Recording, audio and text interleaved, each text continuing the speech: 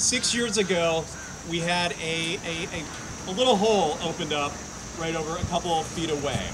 And what that little hole began was a roller coaster of emotions, uncertainties, as to what the future may behold of this community landmark that we all cherish so much, Children's Lake. Fast forward to today, we're all here to recognize the fabulous work that so many people put into getting us to where we are today. I want to take a moment to thank Tim and BJ and everybody else at the Fish and Boat Commission. Fabulous, fabulous, fabulous people to work with. Tremendous. Obviously, we couldn't do what we're doing here today without the tremendous work that we were able to do with them. Representative Ecker, Senator Regan, Bruce McClanahan from Senator Regan's office helped us every step of the way to get us to where we needed to be. Governor Wolf, we appreciate the work from the partnership and the support from the governor's office. So important. Here at the community level, we mentioned Jory. If Jory's out there anywhere, Jory Hansen. Hey, Jory Hansen and Liz Nals. I don't know if Liz is with us from Save the Lake folks. Yes, absolutely.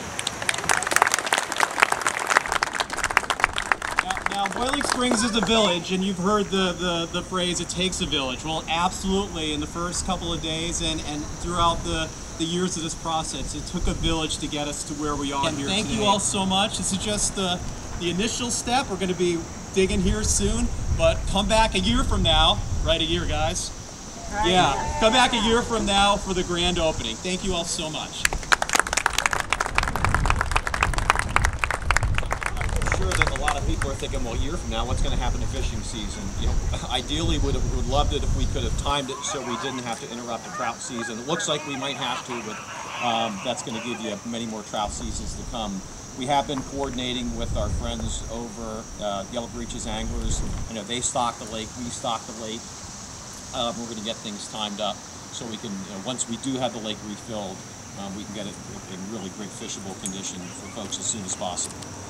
Like Tim said, my name is Paul Urbaniak, Director of Engineering for the Fish and Boat Commission. Again, shout out to Jerry Woomer, who's our resident dam expert. So I'll just back clean up here and drive this thing home. Just give everyone a little bit of lay of the land on what to expect the coming year. We think in the next, we know in the next 2 weeks, the contractor, Charles Merlot of Mineral Point, is going to be moving into the site.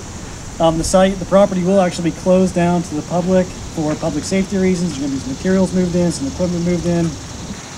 Starting this fall here, they're going to start rebuilding the dam and the walls. We haven't actually received the official schedule yet, but we do anticipate in the next year the project will be complete. The project's going to include, obviously, the dam, as you can see down there to the left, along Brookby Hill Road, a new spillway, some new retaining walls, a new ADA accessible fishing pier over near the, I guess it'd be the powerhouse outlet we call it. I'm still getting used to the terminology on this dam. We have a powerhouse outlet, a run, a race, and a mill race. But it'd be over there on that side of the dam. Yeah, I guess just to give everyone the caution that it will take about a year. We think the project will wrap up this time next year. Then we'll proceed with the ribbon cutting and refilling process. Any questions on the project itself?